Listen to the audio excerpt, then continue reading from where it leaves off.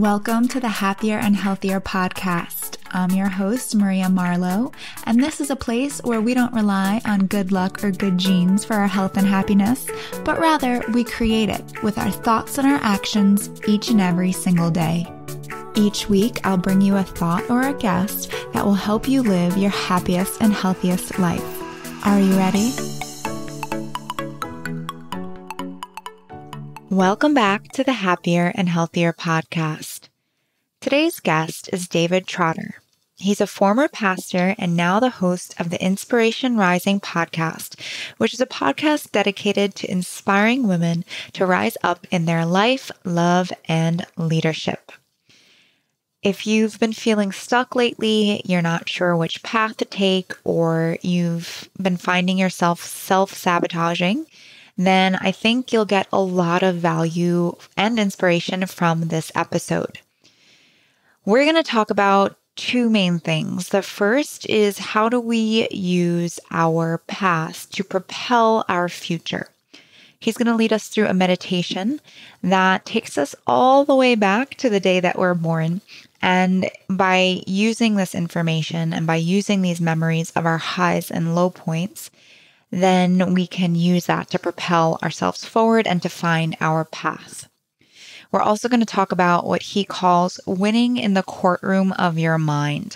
He shares some great tips for getting rid of the limiting beliefs and the lies that we tell ourselves and replacing them with the truth. Again, so that we can propel ourselves forward and get unstuck. Before we get started, I want to take a moment to share with you about a couple brands that I love and help make this podcast possible. If you're looking to improve your health, and especially if you want to improve your digestion, you have to check out the probiotic brand Hyperbiotics. It's the most effective probiotic that I've found on the market, and it's a brand that I personally use and recommend to all of my clients. It's so effective because it's made with 15 different strains of probiotics that have been scientifically shown to benefit digestive and overall health, including weight management, reproductive health, and mood. They're also clinically shown to be 15 times more effective than the common probiotic capsules that you'll find at the health food store.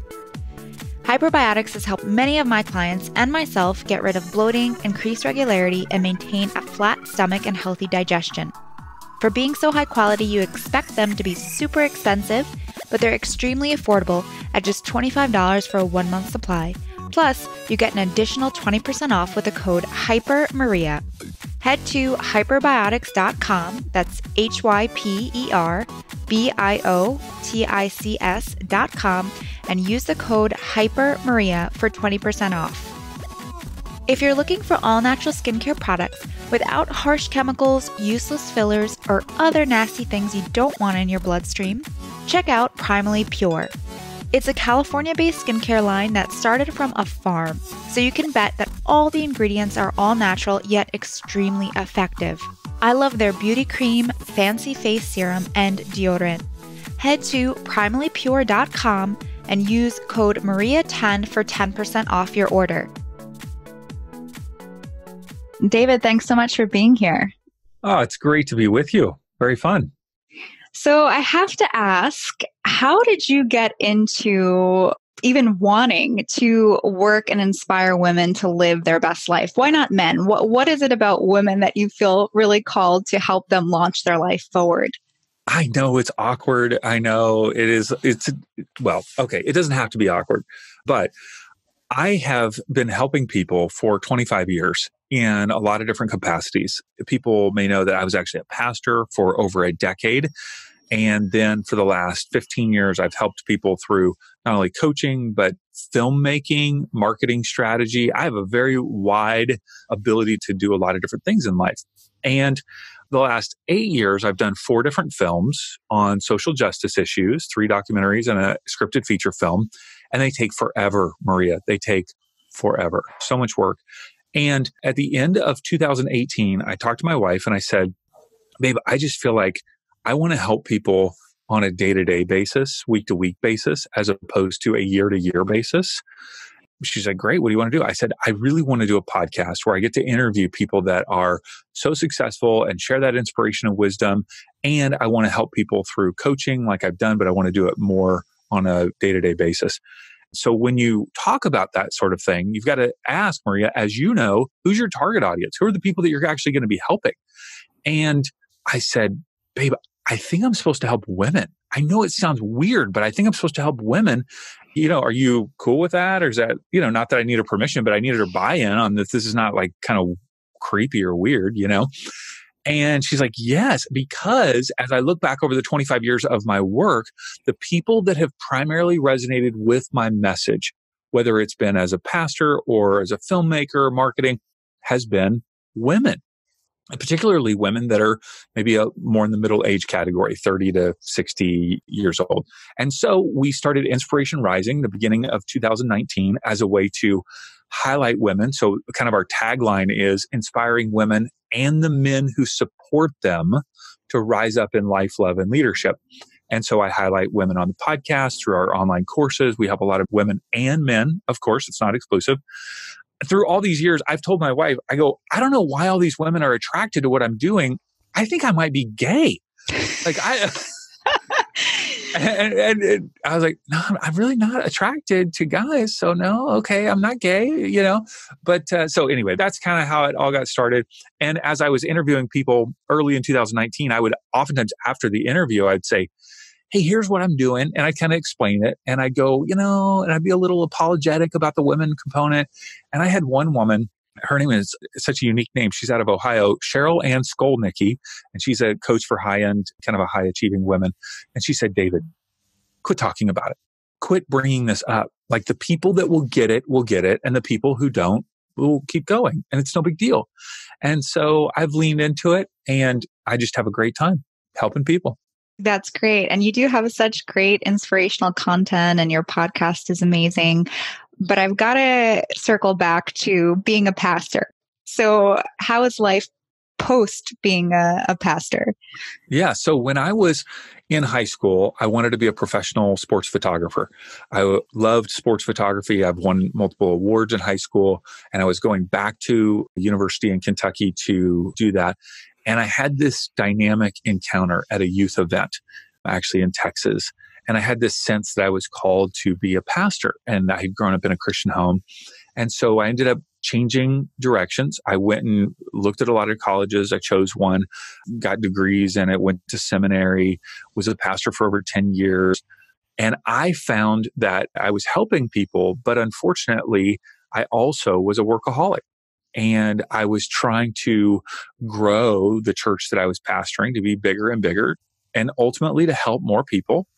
But I found that there was an ego component of that was seeking to feed my own ego of finding worth and value by helping more, by growing something bigger. And in 2008, it's been a long time, 11 years ago, I actually burned out. I hit rock bottom and I transitioned out of being a pastor and started doing more entrepreneurial efforts and leveraging, those things. So it's a radically different experience. It's tough for people who have been in professional ministry to be a part of a church because you've kind of done it. So it's definitely been a lifestyle change. But I will say from 11 years ago, I'm no longer a workaholic. I don't feel driven by that. I still have the capacity to do a lot of different things. And I love doing a lot of things. I love doing big projects.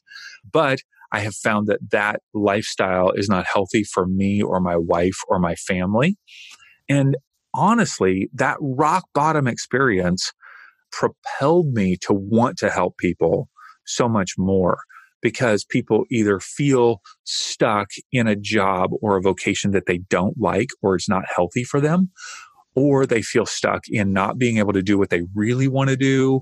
They feel compelled in certain ways. And so it's opened my mind and heart up to help people and have deep compassion for people in ways that inform how I coach and encourage people today. So, Well, you're an excellent example of not having to be stuck. And if you're willing to take a little self reflection, take some time to look back and to think about what you want, you can break free from whatever it is that you're currently doing or whatever is currently holding you back and launch forward. So, can you share a little bit more about that? Because I know that's really important to you and pivotal to your work is taking time for self reflection and looking back and using your past to then propel yourself forward.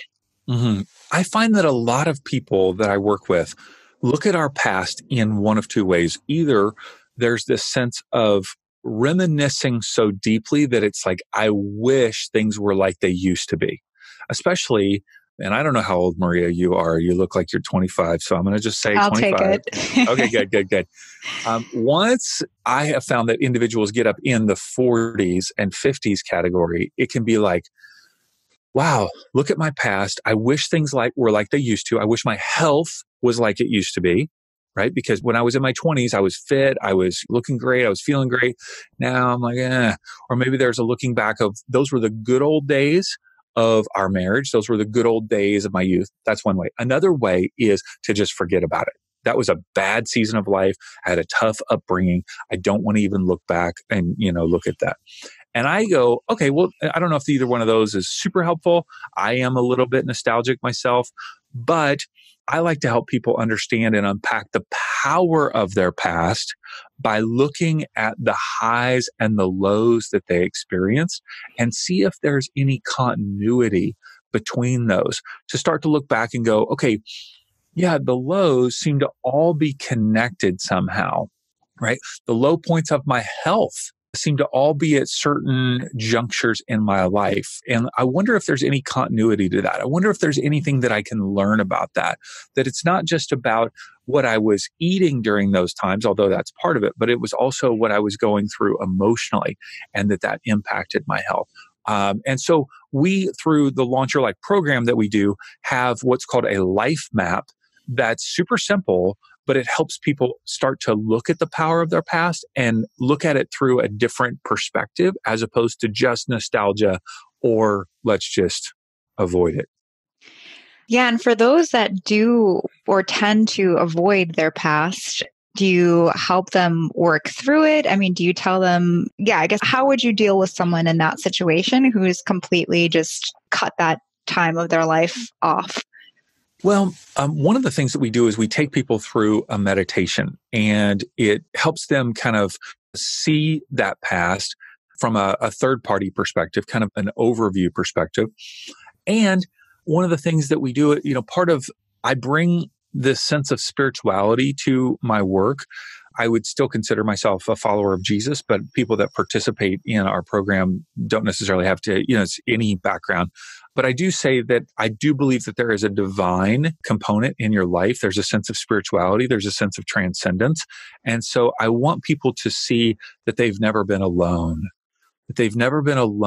throughout this journey, that there's a sense of the divine that knows them and cares about them and loves them and was with them even in those dark times.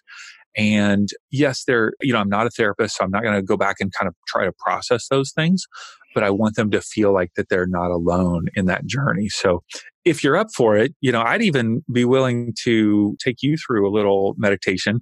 And if that's, I think that would be fun. So our listeners, we can all meditate. If you're driving, don't, maybe not, maybe not right now, but close your eyes. But for everyone else, if you're at home, then, I guess follow along with David. Okay, cool. Let's do it. All right. Well, if you want to maybe even close your eyes and then just take a deep breath in and then out. Maybe one more in and out.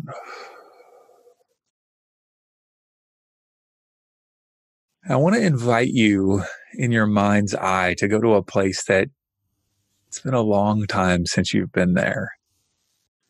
It's actually the hospital room where you were born. You don't remember it from a child, but you can imagine what it looks like. And go back to the city where you were brought into this world, and you can see your mother in a bed there. And whether or not you know who your mother is or still have a relationship, you can imagine your birth mother laying there on the bed, and you can see her stomach is protruding with you inside. You can see her, and perhaps your father or perhaps someone else is beside her, and they're breathing and coaching her and loving her, maybe stroking her hair. You can feel the contractions around her stomach. You can hear her perhaps calling out in pain during those moments, but also she has this wide-eyed anticipation of your arrival. A few minutes later, you can see the doctor or nurse coming in and see these moments of you being brought into the world. Do you see the smile on her face? Do you see the excitement in the eyes of the doctors and nurses that are surrounding you? Imagine that moment of your relatives getting the news of your arrival. See their excitement, see their energy, see their love for you.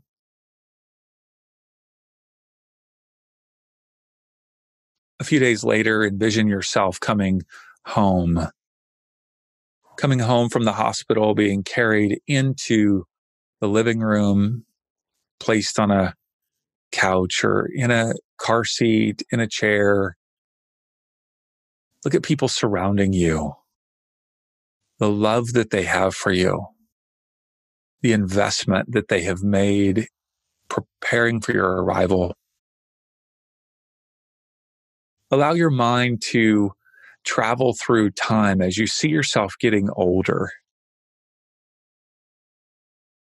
1 year, 2 years, 3 years old, walking, talking, learning to interact with the world. Perhaps there was a pet in your home that you were particularly fond of. Can you see that cat or dog or turtle or bunny?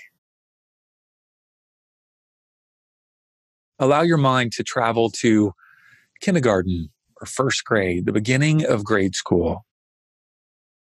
Do you remember where you went to school? Can you see the outside?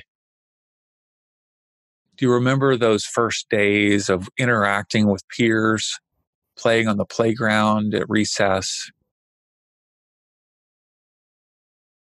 And as your mind travels through elementary school or grade school, what are some memories that begin to come to your mind? Beautiful things of learning, growing, perhaps challenges. As you're heading into middle school or junior high, was there a first crush? Someone that you had your eye on? Maybe a first kiss? The dances that you went to, the things that you learned, the sports that you played, the classes or activities that you enjoyed. Continue to travel through time, through high school, your freshman year, your sophomore year, junior and senior. What are the moments that were high points, beautiful experiences? Maybe championship sports teams, certain coaches or teachers that invested in you, friends. And what were challenges or low points? As you graduated through high school, maybe you went into the workforce, maybe you went to college. What were some of those first experiences into the world as an adult? What were they like? What were your hopes and dreams in those moments? And as you began to get older, what are the big wins in your life? Maybe it was a first job, a promotion, meeting a special someone, your partner, your spouse. And perhaps there were challenges, health challenges, relationship challenges. Maybe there was a miscarriage or a divorce, loss of a job, the loss of a dream, the loss of a parent. And yet at the same time, there are beautiful experiences, trips, vacations, jobs, the birth of a child, new relationships. And I want you in this moment to stand, present day. You see yourself standing at this very moment in time and looking all the way back through all the ups and downs and twists and turns of your life, all the way back to that hospital room where your mother gave birth to you.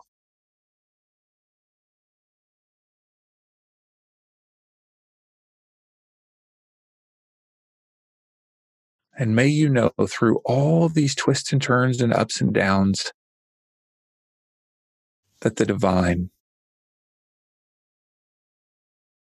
that God has loved you and been with you and knows your hopes and dreams, your fears and failures, your frustrations, that you've never been alone and you are loved.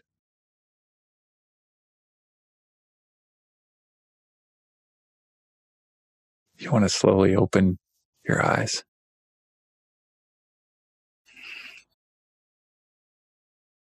That's a really beautiful meditation.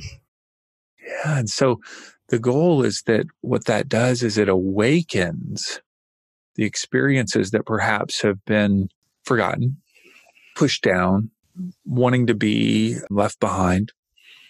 And then what I invite you to do and others and people in our program is actually create what I call a life map. And people, we can give them a URL later to download this. But it's essentially just a sheet of paper where on the left side, you draw a line from the top to the bottom. And I put the sheet of paper horizontally, landscape, and draw a line from the top to the bottom on the left-hand side, and right in the middle, a line from left to right. And so the line on the left-hand side denotes the high points in our life and the low points below the line, right? And above the line, the high points. And the middle line going from left to right represents the timeline of our life. And so where the two lines intersect, I write the word birth or 0. And then on the far right, I write my current age. So I'm 46, so I'd write that there. And then I'd write increments, so you'd make those increments depending on your age. If you're 25, like you, Maria, you would. I'm not perhaps, 25, okay. But thanks. You could put every number because there's enough room. 1, 2, 3, 4, 5, 6 on up. If you're a little older, maybe it's 5-year increments. And then I would put dots at the age up high and below the line, denoting the experiences, the high points and low points. So for instance, on the download, I provide an example of my own. And you can kind of see this. I'm holding it up for the camera for Maria. And it's, for a lot of people, it's a zigzag line. So my very first dot that I put was at age 5. A low point was I broke my arm in kindergarten. I fell off the monkey bars. That was a low point. A high point when I was 12 was we were football champions, the Toy Bowl champions, the Buccaneers. I was so, right. And so my line goes, and I put all those dots. I don't draw the line until the last point. I put all those dots above the line, high or low, depending on how great it was. Obviously, the birth of my kids, my marriage, all these things, business partnership dissolve. That's below the line. That's a low point, marital challenges, all these things. Right? And then I draw a line that's connecting them all. And most people that go through this go, my goodness, this looks like I'm having a heart attack. And it's up and down and up and down, And what we then do is look at all those high points and all those low points and ask the question, is there any connection between those? The high points, are there connections between all of those really great things in your life? Are they, and some people will go, wow, they're all about relationships. For other people, it's all about achievements. For other people, it's all about group achievements versus personal achievements. Low points. A lot of the low points that we have in our lives are out of our control.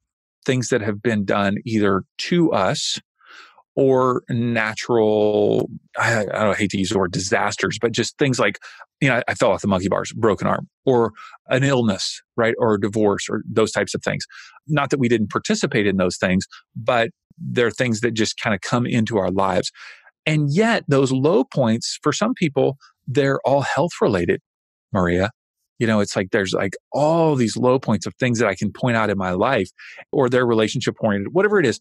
And then I say, okay, great. What can we learn from those continuities? What are the things that we can learn from that? How do we avoid the repeat of more low points in our life that are like these things? And how can we recreate the high points? If we have in our mind, well, all the high points of my life have been around achievements, and yet I feel bad about that, or I feel like I shouldn't be focused on that, or, it's trying to help people process through those things and go, let's replicate the high points. What can we learn from those? And let's avoid the low points. Some things we can't avoid. Oftentimes we are participating in ways that we may not be aware of the low points. I have women who maybe that's a lot of low points are relationship oriented around guys. And they know that they've had a pattern of choosing guys that maybe are not healthy or helpful for them. But once they see it on paper and they've got all these names connected to the low points, it's like, okay, wow, maybe something's there. Maybe we need to talk about that, and kind of process through how we can help that. So once people see their life on a life map, it provides a sense of awareness. It increases awareness. It also creates a sense of feeling known. When we feel known, Maria, it's so powerful. And it's even just being known by ourselves. And then I challenge people to share their life map. And for some people who don't have maybe a really open life, that can feel really overwhelming, like, whoa. But there's something so powerful. Like if I was to share my life map with you right now, which I won't, but for time's sake, if I did that with you, you'd feel so connected to me. And I'd feel so connected to you in a real healthy way because I was just being honest about my life and allowing you to see into my life. And so people do that. And what it does is it massively increases empathy. Because if you're bothering me for some reason, Maria, not that you are, but if you were for some reason, if we had a friendship and I was like, oh my gosh, why is she always like this? She's always like so blah, blah, blah. And then you tell me your story. I start to go, oh, okay. This is why she's so passionate about that. Even regarding health. Like if we were friends and we were always going out and I'm eating, chicken fried steak and you're eating something green, and maybe I'm feeling judged by you, not that you would, but I just feel that way. Then when you tell me your story of eating cookie sandwiches, I'm like, oh, that's why she's so passionate about nutrition. Because it's Right. connected to your life story. It's not just something that like arose. Everything that we're passionate about in life, everything that we're committed to, it's rooted somehow in our life story. And by us becoming aware of that, it helps us take our next steps and it increases compassion from others toward us when they know our story. Well, even interestingly, I found that when we were going through the meditation, it also helped immediately give me more empathy for my parents and for my mother. Like I never imagined my mother giving birth to me. Like what a strange thing. Obviously it happened, but to think like all that she's gone through, to have a child and to raise her children, like it, but when you really sit down and think about it and reflect on it, you're like, oh, wow. Okay. I think it'll makes you treat people differently or think about people differently for sure. Yeah. So when you were going through the meditation, like take me through what you saw a bit. What did you see when you were, in the hospital room? Take me through your journey a little bit. I want to hear what you saw. Yeah, well, it was just very interesting to think about my mom, and I love my mom. I talk to her all of the time. But to be honest, like sometimes I get a little short and snippy with her. I'm like, why are you calling me while I'm working? But having thought about that, and like, okay, this woman pushed me out of her body. She grew me for 9 months. Like, you can take the call while you're working, or you could be a little bit nicer about it, So that's what I initially started thinking about. And then just going through childhood, A lot of my memories are health related. And interestingly, though, I feel like a lot of my memories are all like the negative memories. Like in that very short meditation, the things that popped in my mind weren't the positive things. Obviously, there were positive things, but it was like, oh, getting sick or, just the negative side of things. So that's kind of interesting, I thought. Mm-hmm. What are some high points that you remember? Like even as just we're talking right now, what are some great memories that you have or people that invested in you from, elementary up even till now?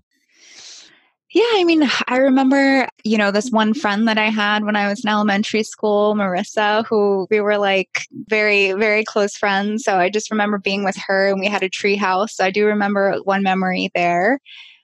The things that I think of when I'm thinking of achievements or I'm thinking high points, I tend to like only think about the more recent things like, oh, starting my own business, having my book published, like getting married, like those sorts of things.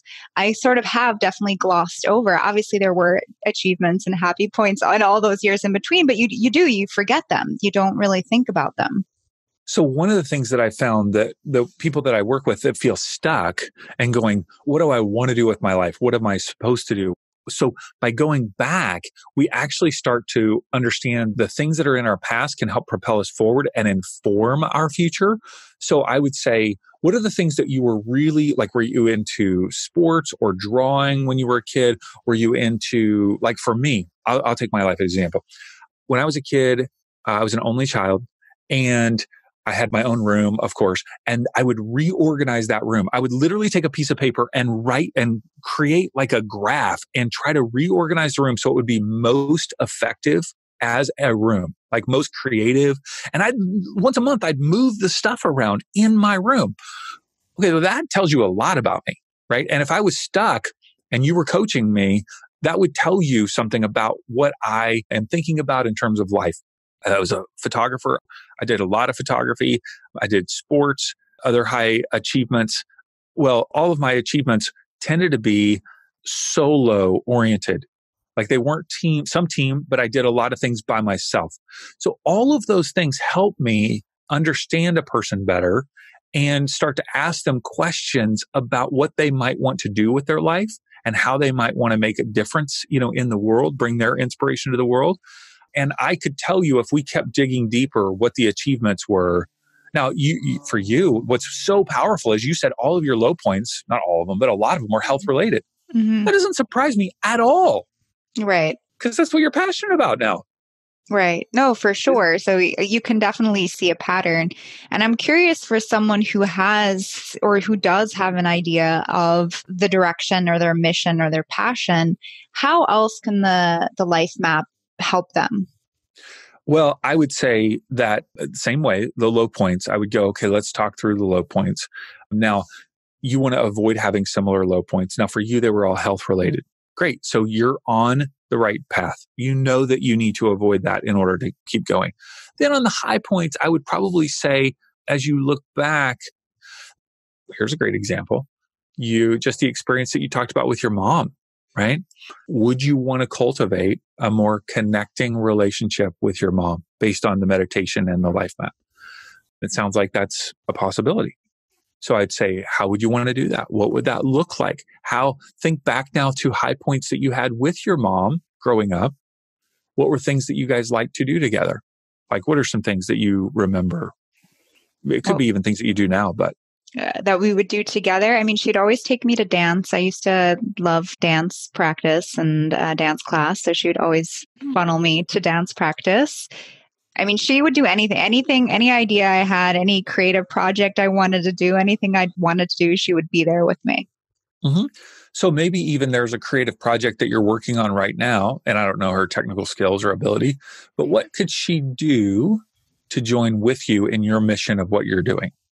Like, is there something technically with social media? Is it through connecting with potential clients? Is it following up with previous clients? Is it hosting an event in where she lives? I don't know what that would look like, but is there a way that she could partner with you? Now, I will tell you, I currently have a group of 12 women going through the Launch Your Life program right now. And one of the biggest, how would I say this? Biggest pain points that a lot of these women have, now they're in their 40s and 50s, okay, is the lack of connection with their children. And when I hear that, it deeply moves me because I will hear women say, I don't understand why my child doesn't call me. And I say, oh, has there been a rift? Has there been a problem? No rift. No big challenge, right? I don't understand why they don't want to spend time, take time to spend. And it breaks my heart, Maria, right? Because like they did give birth, right, to us. And yet we're busy. We've got families, we've got businesses, we've got things that are going on. And yet that is one of the deepest values of a mother's heart is staying connected. And until you have kids, and my kids are now 16 and 20, and my daughter's at college, now I know. Now I know.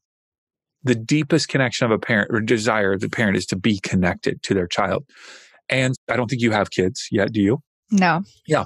So it's hard to understand until you have kids. And I don't say that in a way to demean you. It's just part of the life journey, And so one of the values could be for you personally to go, okay, what would that look like to invite my mom into my own life, and be with her? And yes, it does take work. And yes, it can feel awkward. It can be like, okay, you don't understand my life. We live in a different culture. We live in a different world. But what's the value there? What's the richness that you're bringing to her life and your life? Yeah.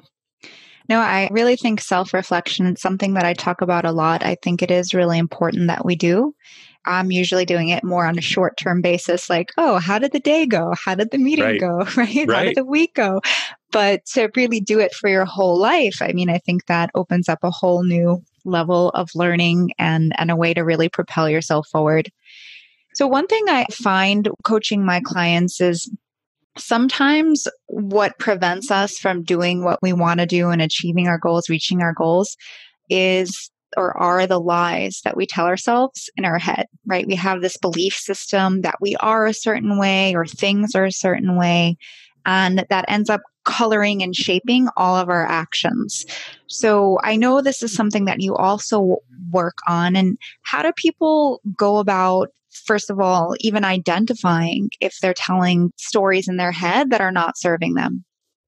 So as you use the word lies, I love that word because a lot of people use the term limiting belief or false belief, which is fine. But I like just I'm a simple guy, Maria. I just am super simple. It's like, okay, let's just call that a lie. I have noticed a pattern of either spiraling down or spiraling up in terms of my days. And so if I have a negative thought, oftentimes it will lead to negative behavior. That negative behavior for me is that I see is usually a coping mechanism, something that's a soothing behavior to help cover up that negative thought. For me, that soothing behavior, coping mechanism, I'm going to be honest, Maria, is food. And that is one of the primary ways that I soothe that negativity in my life. Other people, it might be alcohol or drugs or Netflixing, right? Just zoning out, scrolling endlessly through Facebook. It's anything that kind of soothes us. And that negative behavior oftentimes will result in a negative feeling. So we go from a negative thought to a negative behavior to a negative feeling. And that's just a spiraling down process that doesn't help us get out of that. The question for me is, okay, how do I replace that negative thought with a positive thought, which will lead to positive behavior and something healthy for me? And then I'll get a positive emotion and I'll keep spiraling up instead of spiraling down. So that negative thought, I call it a lie. Where does this lie come from? Well, we have this propensity to see negativity in our lives. We have the echo of the voices of people that have been around us. I mean, even my parents they're still together, they're loving, they're amazing. I still will hear a negative echo of my dad in my head. And it's not like I hear his voice, but I know that that's echoing a long way of whatever I hear of you're not enough, right? You'll never be good enough. And so that could be a source. I also believe, because I'm, kind of a little bit of spiritual woo-woo, that there are dark forces in our world that seek to steal and kill and destroy our hopes and dreams. Even growing up, if you watch cartoons, there's like an angel on one side and a demon on the other, a little devil. You've seen that? Yes. And so culturally, we think of like good speaking into our heads versus evil. And so I'm wondering if even in the playfulness of that cartoon, that there's this sense on a deeper level that there are dark forces that seek to throw us off, that seek to steal, kill, and destroy our life, not maybe physically, but emotionally, And so wherever those lies come from, I go, okay, a lie first needs to be identified. So if I'm just feeling funky and there's this nebulous negativity, what would it look like, Maria, to actually call it out, to determine the lie, to get clear about it? So let's take an example. Do you mind playing along here? You're Sure. Playing along? Okay. So negative experience you had recently. Think about it in your mind. Could be anything. It could be somebody, hit you in the grocery store behind with a shopping cart. Could be your husband yelled at you. Not that he did, but Okay. you got a negative experience. Yes. Anything. Could be anything. What is it? Like, tell me what happened. I was trying to record a podcast and like the network was down. So I had a very important interview that I, had scheduled way in advance. It was hard to get. And then it was go time and it was not going. Okay. So in that moment, what was the negative thought that came into your head about yourself, the world, other people? I was definitely frustrated. I was angry. I was like angry for where I was because I was like, why doesn't these video conference systems work here? Why do I live here? Like it just spiraled into all sorts of ridiculousness.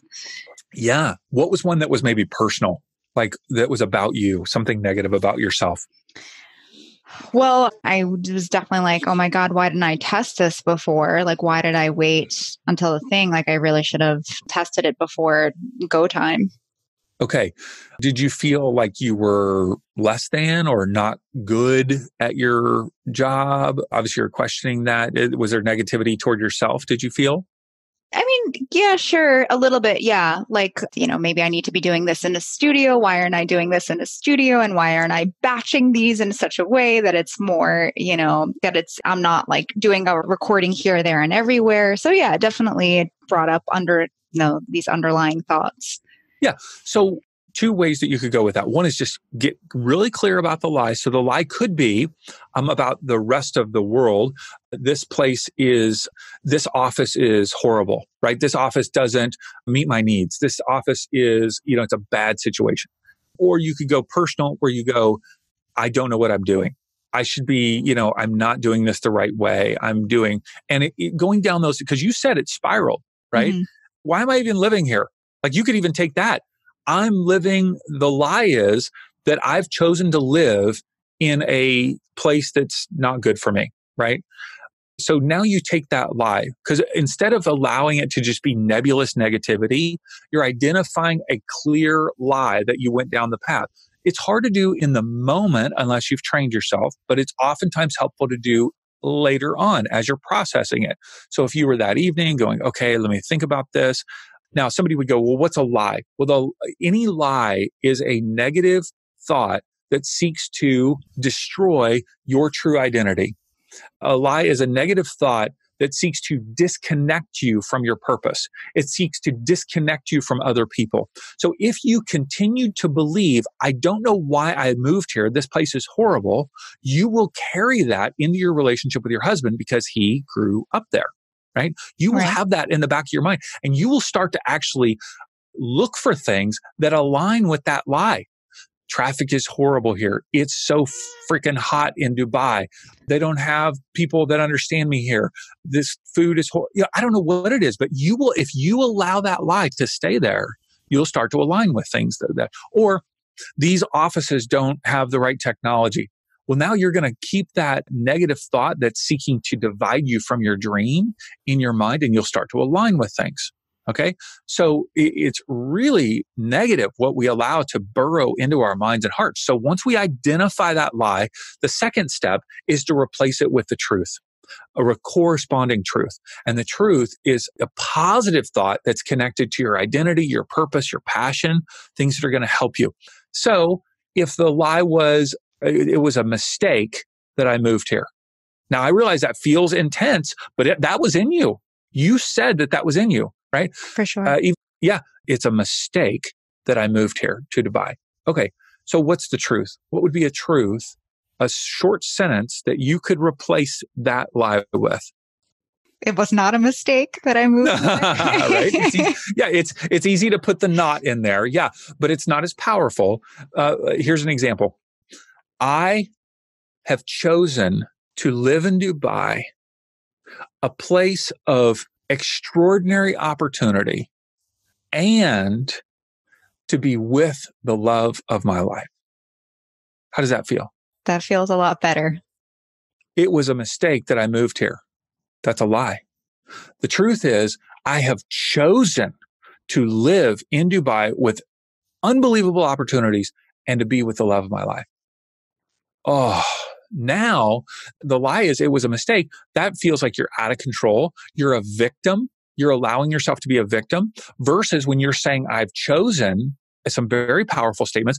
Now you actually are in control. You're being intentional and you're focusing on the truth of the beauty of that choice. Okay. This place is horrible for doing podcasts. Okay. I am thankful for this location to be able to do a podcast. And I am continually learning if there are better environments for me to be able to do my work. I'm thankful for this place, right? See how powerful that shift is? For sure. And the gratitude part is really important too, is shifting instead of thinking about the lack or what's not right. You think about what you're grateful for. Yeah. What I train people to do then is to metaphorically step into the courtroom of their mind. I believe that like in the same way, if you're in a courtroom and you're having someone bring something against you, there's a prosecutor. Okay, so there's a prosecutor in your mind that's saying, I made a mistake to move here. Well, that's not you. That's the prosecutor. That's a third party. That's something outside of you. That's a dark force. And if you envision a courtroom case and this prosecutor stands up and says, Maria Marlowe, you have made a choice. You've made the terrible choice to move here. As a defendant, you've got to then stand up and say, no. Here's the truth, right? And you're combating that. And you need to open up a brief case of evidence. You need to back up that truth with solid evidence because I'm going to tell you the moment that lie comes into your mind, the prosecutor is going to open up so much evidence, it will flood into your mind of every reason why it was a mistake to move here. Every reason will come into your mind in that moment.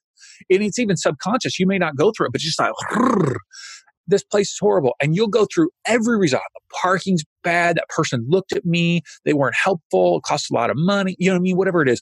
And so if there's all this evidence that backs it up, great example. I have a bad interaction, a tough interaction with my daughter over a reason. I will come up with my mind. The prosecutor will come up with all this evidence of every single time I've been a tough father, a not a good father. It just floods into my mind to back up that lie. Well, I've got to come with solid evidence to back up the truth. Go, no. I invested time with her. I spend money on investing in her. We spend a lot of time together. You know, I got to come up with my own evidence. So you need to come up with your own evidence on why it was a great choice to move to Dubai and have all these opportunities. So there's all this evidence that comes flooding in. And then the last step is you got to anticipate a positive outcome. You can't just walk away going, okay, well, we'll see what happens. No. You're going, I'm thankful that I moved to Dubai. The truth is there's unlimited potential opportunities here. I'm here with the love of my life and I'm anticipating positive outcomes because I moved here. I cannot wait for the people that I'm going to meet. I cannot wait for the opportunities that I'm going to have. So you've identified the lie, you've replaced it with the truth, you've backed it up with solid evidence in the courtroom of your mind, and now you're anticipating a positive outcome. Oh, isn't Dubai great? Oh, this heat is just amazing. It's so warm here. It's just I love it. I love it. It keeps my skin feeling, enriched and bronzed and, right? Yeah. No, it's incredible how our mind really influences our outlook and really our life, right? Because if we keep that negative, you're right, we're going to just keep looking for proof to prove that negative thought that we had. Whereas if we focus on what we're grateful for, we focus on the positive, then everything is great. And even the things that are not so great, well, it's okay. It's not a big deal. I'm We learning, find I'm a solution. growing. Exactly. Mhm. So really, yeah, I mean, it's definitely a practice. I mean, I think that's something that I'm continuously working on, is really making sure that in that moment, making that choice to not get frustrated, to not get upset or whatever it is, and to instead breathe, to be grateful and to flip it around like you've done. I think you've explained it really well. And I love that analogy of the courtroom of your mind. Yeah, yeah. And even think about the call from your mom interrupting you. Yeah. Yes. What's the lie? What's the lie that you believe? There's a lot of lies there, Oh, for sure. because I have that too. If my mom, interrupts me in the middle of the day or, something, oh my gosh, the lies could be, she doesn't understand me. She doesn't care about my business. She's a nuisance. She's a problem. This is a interruption. Like, oh my gosh, there's so many lies that we could be tempted to believe in that moment.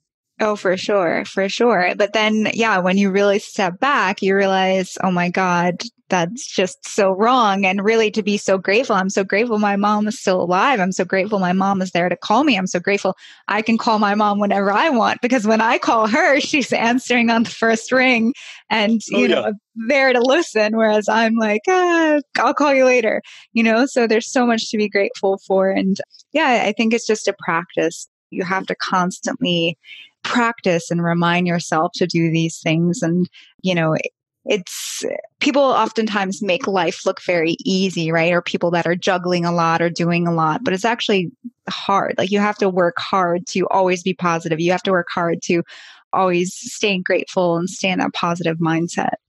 It's the same thing with nutrition, that it does take intentionality. All of these things, the way that we think, the way that we invest our time, how we treat others, the way that we eat, it's all about intention. That just being in the rut of whatever we're, used to doing, just staying in that rut doesn't necessarily get us the results that we want. So if I want to feel more healthy, I need to be intentional about what I eat. If I want to be more positive, I have to be intentional about what I think. Totally. Well, David, thank you so much. This has been so insightful and inspiring. Before I let you go, I do want to ask you one last question. We've talked about a lot of different things, and your answer doesn't have to do anything with what we've already talked about. But if you can leave our listeners with just one tip or piece of advice to live a happier and healthier life, what would that be? Well, you've talked about it, and I think it's thankfulness. It's gratefulness. It's being thankful for what you have and just appreciating all that you have. So no matter where you live in the world, no matter the things that you have, just by being thankful, and it can be in those moments where we're stressed out or we're frustrated. Oftentimes I will go to, I'm thankful that I'm alive. I'm thankful for my wife. I'm thankful for how caring she is. I'm thankful. And it's not just random. It's not just base level thankfulness. Get specific about it, because the more specific you are, the more it kind of gets rooted in your heart. I'm thankful not just for my car, but I'm thankful that my car takes me here and there and it's reliable. I'm thankful for my home that keeps me warm and that it's a safe place. I'm thankful for the food, that how it nourishes my body. I think the specificity in our thankfulness really causes us to be in a place of peace. Peace is such an important thing for my life. And I think that the pathway to peace, the pathway to happiness, the pathway to joy is gratefulness and thankfulness. I love that. So thank you so much, David. Great to be with you. For more from David, be sure to check out his podcast, Inspiration Rising, and his website, insporising.com. If you're interested in checking out that PDF that he mentioned earlier about the life map, you can head to insporising.com/life map, and that's all one word.